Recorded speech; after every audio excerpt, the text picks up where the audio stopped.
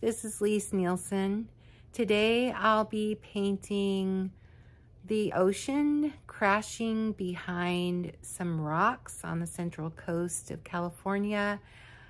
This is the area where I grew up and have spent a lot of my life.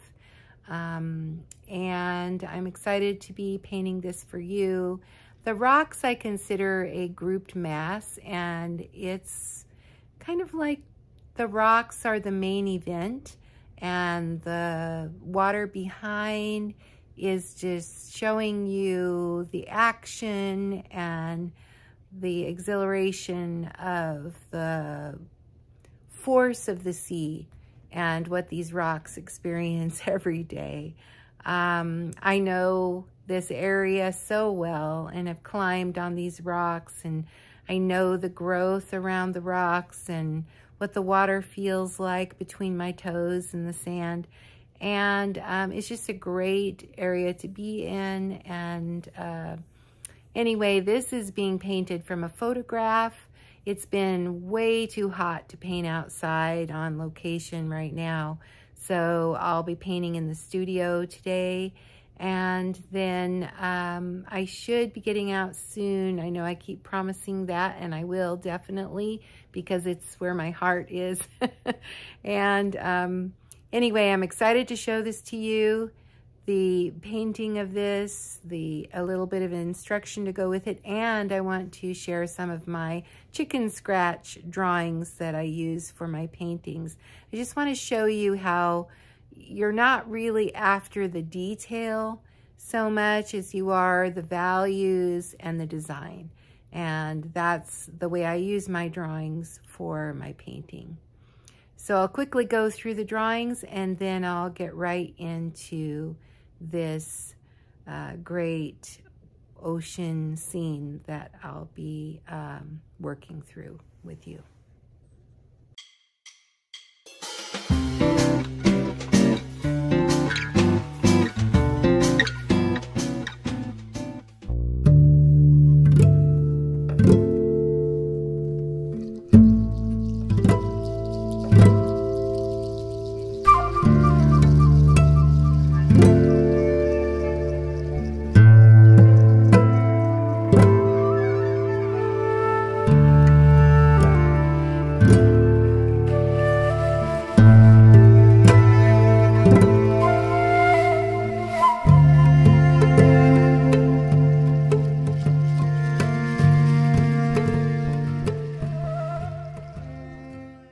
Actually working on paper, and what I have done, this is good watercolor paper in a pad.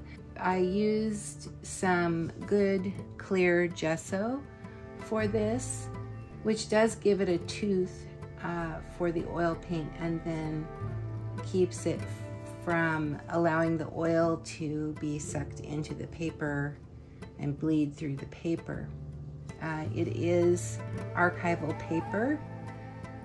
So I think this will be a nice experience. I'm looking forward to doing this. I put 2 layers of prime on the front and 1 layer of prime on the back because it was kind of curling.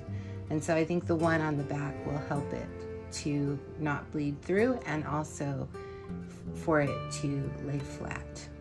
Because this is a seascape, I think I will tone it pinkish tone today, just trying some different tones out. And so I have my non-toxic solvent that I will use for that, and I'll go ahead and get that tone going. And that was just a little bit of alizarin crimson and some titanium white. So I dipped my paper towel in the solvent, and I'll go ahead and get some paint on that. I have this clipped on to a board, and I'm just working on a chair, so if you're a person who doesn't really have an easel set up yet, I'm just showing some different options of how you can work. You don't need an expensive easel. You can use a chair and prop it up and use some inexpensive clips to hold it up, or a bungee cord. Just kind of improvise. Here is my drawing that I've done. I've got my rocks drawn in here, and you can see the waves going in here and then the stream of water coming through. I've got some rocks right in here, and here, down here is my photograph that I'll be using. I've drawn this out. I've used my drawing, and I've looked at the characteristics of the rocks while doing that. Tried to put in some of the shadows. They are fairly cool, so I'm using some of this cerulean blue and some alizarin crimson for that.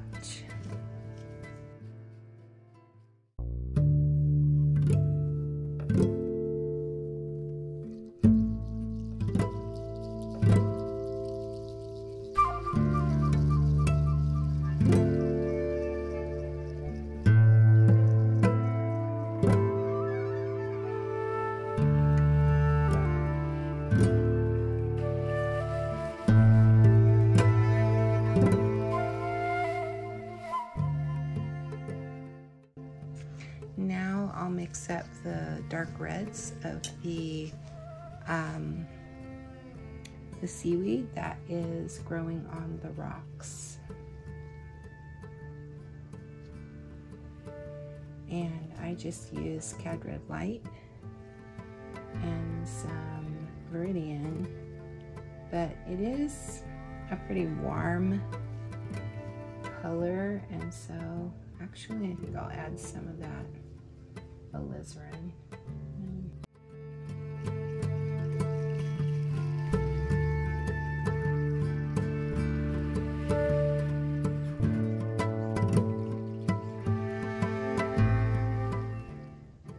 There's no particular best way to do your brush strokes on this. I try to do a variety of ways.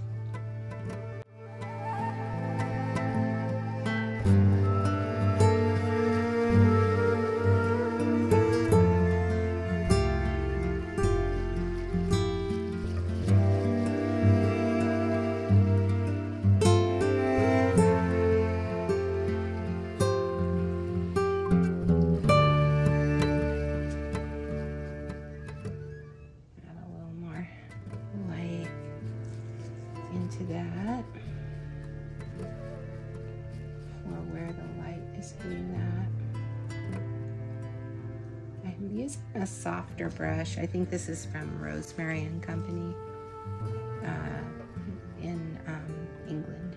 Nice, really fine brushes.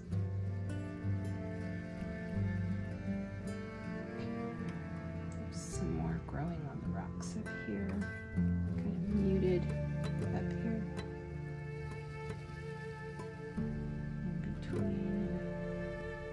And even a little up on this rock here. Put a little blue into that, just a tad up in here. It's got blue on it already. And then down here I see some reds in that. And I can go ahead and put that in. Get some clean white going.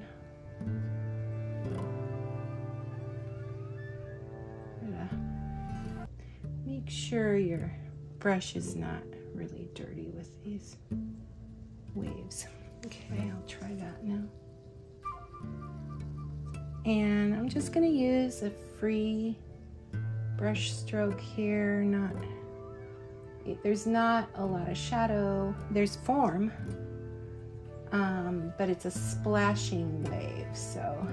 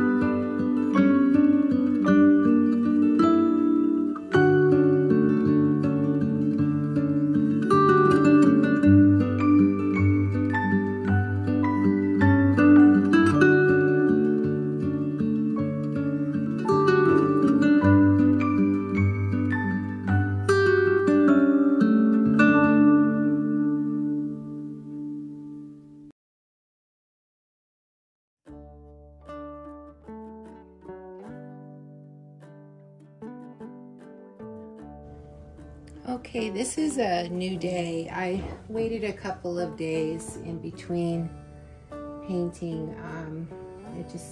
I needed to think about it for a little while. That's a good thing to do. What I'm doing is I'm using a badger brush. I am softening the edges of these here. I want it to look like it's sitting, this color is under the water here, not on top of the water. And then the reflections actually come down. These are reflecting down onto the water there. So I need to rework this a little bit here. I need to rework this right here a bit. This brush is really great for these soft edges up here where it's spraying off of the top and it needs to look like vapor. Some of this needs that feeling. Some of these I have to decide what needs that and what doesn't. I want to go over the foam in the back some. You roll it off of your brush. This is a very soft touch up here. So those are some of the things I'll be doing with this. Rounding that off a little bit. So it's little things like that that will help finish this painting. So I'm just gonna work for a little while, not talk much, and you should see a finished painting soon. There are a lot of lost and found edges, soft edges. It's giving it the detail that it needs.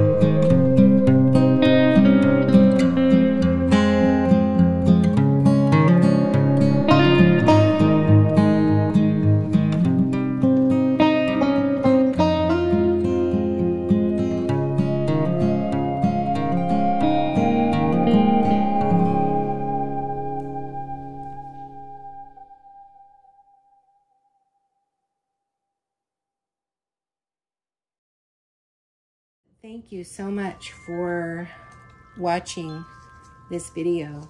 I appreciate everyone who is subscribing, and I hope that you're getting a lot out of these. So this is Lis Nielsen, Artist in the Woods. Happy painting.